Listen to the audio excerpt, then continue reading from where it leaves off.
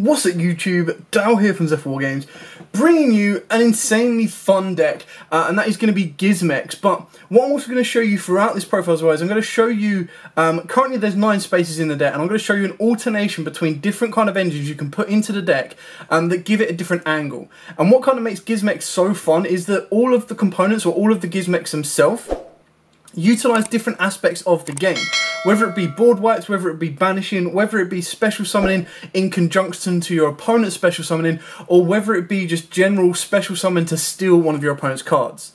I've played this around with this deck, I really enjoy it. Obviously it has its downsides because you're playing a lot of high level monsters, but that is where the rest of the engines come in to kind of make it competitive and give it a fighting edge. Also a shout out to your Asian Spirit on YouTube. I saw his video, and my god, like he did it with the OCG cards, and I'm like, damn, they got all the Gizmeks in ultis, and they look beautiful. So I took inspiration from that as well, but then I kind of added my own little spin onto it, just to kind of help it compete, help it work through the grind game, and also utilise going first, and of course going second. So with all of that out of the way, please smash that like button, hit that notification bell and subscribe so you do not miss out on any more upcoming content from the channel. We've got so much more coming up for you throughout the month of March and then leading into April, which is probably going to be one of the busiest Yu-Gi-Oh months around, considering it is the release, or should be the release, of Ghosts from the Past. With all that out of the way, ladies and gentlemen, let's get into today's profile of Gizmek. Now, it's not really pure Gizmek, it really dictates what other engine you put into it, but the premise is the same, that your Gizmeks are going to be your boss monsters. So, you play the main Mac Daddy, and that is of course Gizmek Orochi, the Serpentron Sky Slasher. Now, if you haven't faced this because you joined after Orcus format, well, let me tell you about this guy. So, quick effect, you can banish 8 cards from the top of your deck to special summon this card from the hand or graveyard. And then on a separate turn, you can banish 3 cards from your extra deck to target a card on the field and pop it. Now, you can only use one of those effects per turn, so you can't revive it and then banish and pop. As you see we go through this profile, you'll understand that banishing is quite a big part of the deck. So you'll also understand why there is a specific monster in this deck that loves banishing. We've then got triple Gizmek Akami. Now, Akami is like, it reminds me of the Sky Serpent from Power Rangers, because it's just like this insane little serpent dragon kind of thing. It's really kind of cool. It's badass as well. Keep in mind they are all machines as well. So what Akami can do is you pay 1500 life points to destroy all monsters on the field that were special summoned from the extra deck. To me, it's okay. It's a nice board wipe, but because you're paying life points to do it and it's only from the extra deck, it can be a bit restrictive. And you can only attack 1 monster this turn. You can only use each of the following effects once per turn. If 2 or more monsters special summon from the extra deck are on the field, you can special summon this card from the hand. If this card in your possession is sent to the graveyard by an opponent's card, you can banish 1 monster your opponent, in your opponent's graveyard and gain life points equal to its attack. So, it is your boss monster at 2950, but we do use the extra deck engine to help kind of utilise it a little bit more. We've then got triple Gizmek Makami.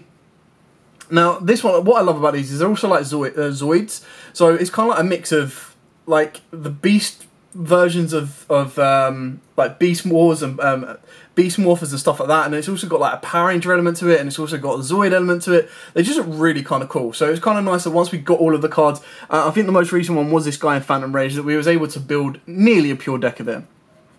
So this is the only one that you can technically normal summon without a tribute, because while 6 or more of your cards are banished, you can normal summon this card without tributing. Only use each of the following effects once per turn. If this guy is normal or special, you can discard 1 monster, add 1 monster whose attack equals its own defense, which all of the Gizmeks do, from your deck to your hand except himself. And then if this card in the monster zone is destroyed, you can shuffle 6 of your banished cards into the deck. So it allows you to recycle, but the idea is you're just going to be able to discard to get you to the Gizmek you want, and probably the one you want to go for more times than not will be Orochi, because he's just got that ability to special himself for free during either player's turn. You just need to manage your amount of banished cards. We've then got triple Uka. Now, I'm not 100% set on the triple Uka, to be totally honest, purely because like it's really great if the format starts becoming like Needle Fiber Turbo again, because the one thing, or why this spiked in price, was people were dropping this during your opponent's turn, and you bring out the Barrier Statue of Water, and pretty much locking your opponent out. But the idea is, each time your opponent normal or special summons a monster, or monsters inflict 300 damage to them.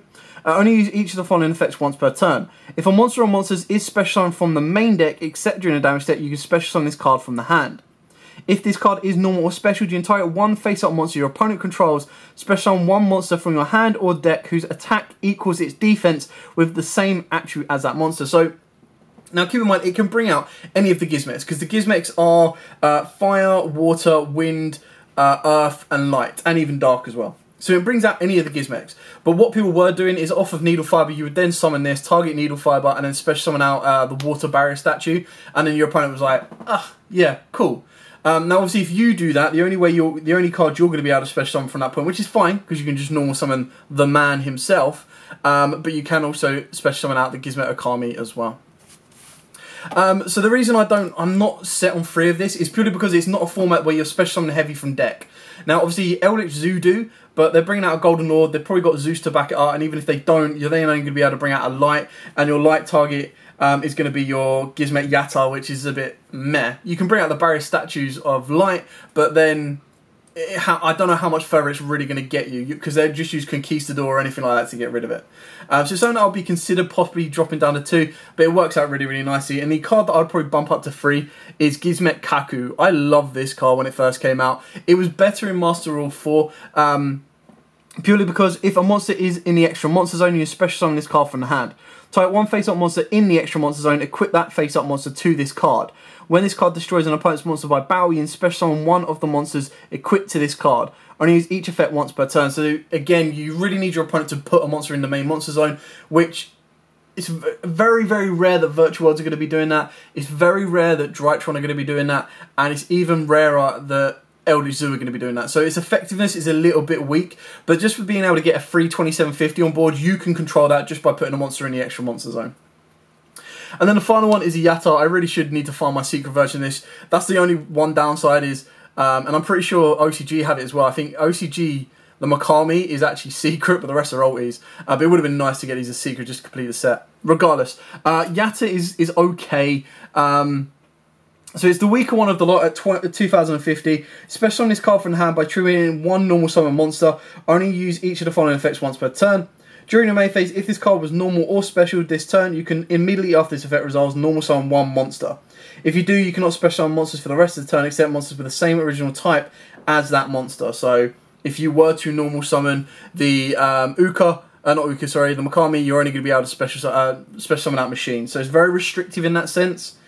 And then if this card's special summon by its own effect is tributed, you gain 2,050 life points. So it's a bit of a swings and roundabouts kind of thing, because obviously if you were to go normal summon anything, tribute that one to special summon this down, this gives you an additional normal summon. You then attempt to normal summon again, and you probably want to tribute this, I don't know why, to maybe bring out a Makami, just to gain 2,050 life points. It's a little bit, it is a level 5 machine, so if you wanted to put in something like a Galaxy Soldier, or Galaxy Soldier as a Union Carrier kind of engine, this could work nicely, but other than that, no sorry.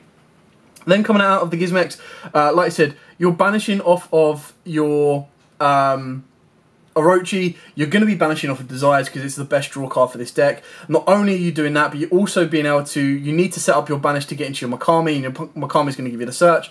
So just being able to go, hey, remember me? Bring down a Manju, which probably by the time, if you've resolved the Desires and a Gizmek Orochi, you've pretty much got game. Like very few people are going to be surviving that, depending on what kind of backups they have. Then, of course, because of the grind game, and this is something that I'm very wary of, we went with triple Necroface. Now, what makes this so important is, again, the Makami is only going to special spin back your banish zone if it is destroyed by a card effect. So if it's not going to get destroyed by a card effect, you need a card you can normal summon, because you don't rely on normal summoning any of your other Gizmeks, really, apart from the Makami, to kind of reset that state. And Necroface does that perfectly well. And it was something, especially when I was looking at the grind game, that you really, really need, because keep in mind, you're going to be banishing 10 off of Desires, you're going to be banishing 8 off of Gizmek every single time you resolve those cards, or just activate those cards in general. So you've got to be very, very careful. And if you open up a Necroface, it's just a way of going, cool, reset the game state for myself and my opponent's banish zone, but also boost him up as well. Then we've got Triple Eater of Millions. Now this card actually puts in a lot more work than you expect, purely because its effect lets you get your Makami for free the first turn. because this needs to have 6 or more banished to be able to normal summon without tribute. So you Eater of Millions, banishing 5 or 6 from your extra deck, or some from your hand, whatever you want. You can even banish a Necroface, but it is going to go face down.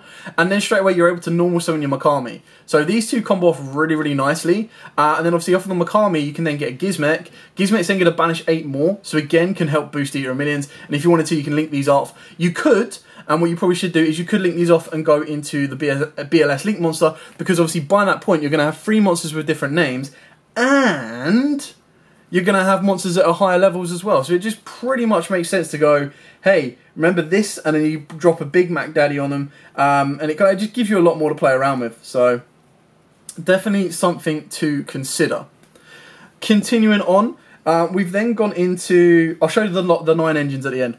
We've gone with Triple Desires. I mean, Manju is probably the one time where it's like, if you actually, alright, it hurts a little bit, but I'm still going to normal summon a 4k Great Manju. And what I love to combo, this is just for the trolls and the lols, Triple Soul Absorption. Because every time, if you play Desires, you gain 5k. If you play a Rochi, you're going to gain 4k. Already, you're up your opponent by 9,000 life points. Now, this is something you can probably side in just for the trolls in game 2 and 3. It's not perfect because, you know, if your opponent stops it or anything like that, it can really suck. And if you don't open it, it doesn't suck. So you can probably take these out for more meta-relevant or kind of combat cards. And then just for like a little kind of space is Cosmic Cyclone. Now these can be adaptive in the 9 card engines that I'm going to show you in a second, purely because one thing you've got to keep in mind with this deck is you've got to decide whether you want to go first or go second. If you go first, you're going to probably play a different type of engine than the ones I'm about to show you, or some of the ones I'm about to show you. If you go second, you're going to play something a little bit more aggressive. So you'll be looking at droplets, you'll be looking at less so Dark Ruler No Mores, but you could do that just to turn off the board. Harpies, Feather Dusters, Lightning Storms, the whole Mac Daddies of going second. So that's it for the main deck. Now that is only 31 cards, I believe. So now I'm going to show you the 9 card engines that you can put in to help. Some of them aren't 9 card engines, but I'll explain what you put in to get there.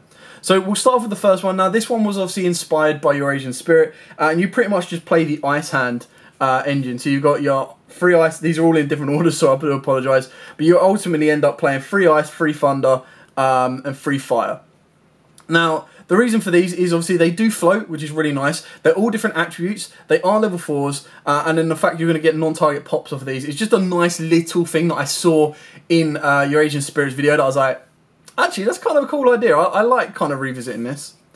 My personal choice right now for aggression, going second, obviously you take out the Cosmic Cyclones or you put in something a little bit more, is the Zoo engine. So just a small 9 card Zoo engine of triple Fire Blade, triple Ram Ram, 1 Ratbeer, 1 Whiptail, and of course the 1 Barrage.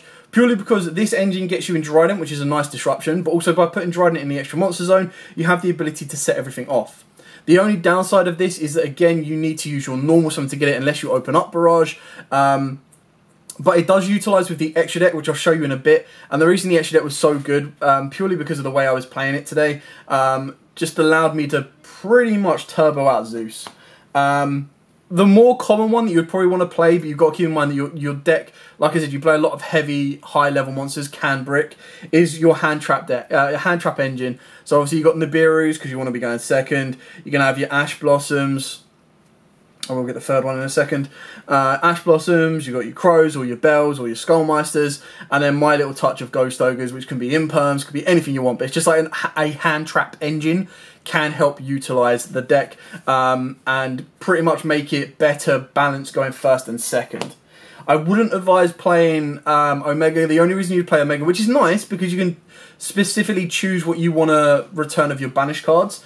But the issue with it is you've only really got Desires that your opponent's going to probably try and stop.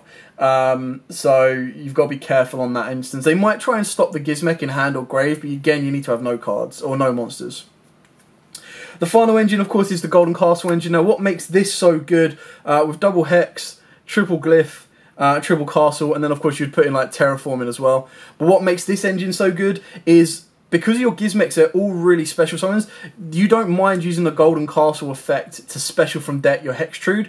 Hextrude is then more of an aggressor, but then off of the back of that, because you don't mind some of your special summons, you're getting, like, 3 Gizmeks, you're able to protect them all with Golden Castle. And if your opponent forgets what Golden Castle does, it's so funny when they just go, attack, and you go, cool, Golden Castle, destroy it. And they're like, yeah, I forgot I had that.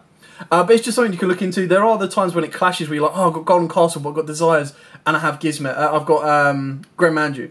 So what route do I go? But again, this is just another little fun engine that could really, really help. Like I said, I think the best engine right now for this particular deck that would probably work best in the current meta is a hand trap lineup. You've got space to do it, and the most successful decks right now, if you're not playing control, playing a decent amount of hand traps that is going to kind of combat the meta is always going to be very, very nice.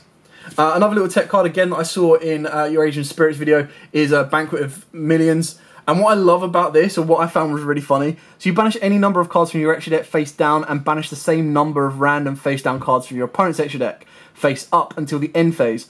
Only activate one Banquet per turn. So what makes this really good is if you don't rely on the extra deck again, you just go banish my entire extra deck, and then your opponent loses their entire extra deck for a turn, and that's when you can then storm them with your Gizmeks. The only issue with that is that some of your Gizmeks do require some extra deck monsters, so it's not always the best choice to try and resolve. Moving on to the extra deck, we'll start off with the Link Monsters. Now, the Link Monsters, you kind of keep it simple. One thing you can easily put in here as well is like Link Karibo and Relinquish Anima to come off the back of your Eater of Millions. But in my opinion, Eater of Millions is actually a really good deterrent card, purely because of its effect to banish face down. Really causes a lot of issues when your opponent tries to attack it or when you try and attack. So for the links, you pretty much go staple on this one. So you've got your IP Masquerina, your Phoenix, your Unicorn, Cerberus, put them over here. But then, like I said, you've got the BLS. So you've got your 2-card BLS combo, which is literally, well, 2.5 because you need a discard, which will literally be Makami plus your Eater of Millions, Special Eater of Millions, normal summon Makami discard to get Orochi brings out Link all into BLS, and then you still have Orochi to come back as well.